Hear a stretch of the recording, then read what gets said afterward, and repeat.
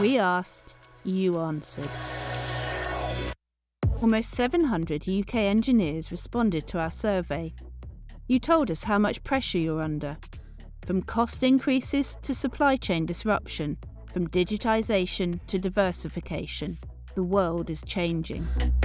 Manufacturing organisations are facing a number of significant challenges over the next 12 months. There's no doubt that talent acquisition is a challenge. Millennials are now taking charge of maintenance operations, and the industry will have to adapt to their way of thinking. It was great to see that over half of the respondents were millennials.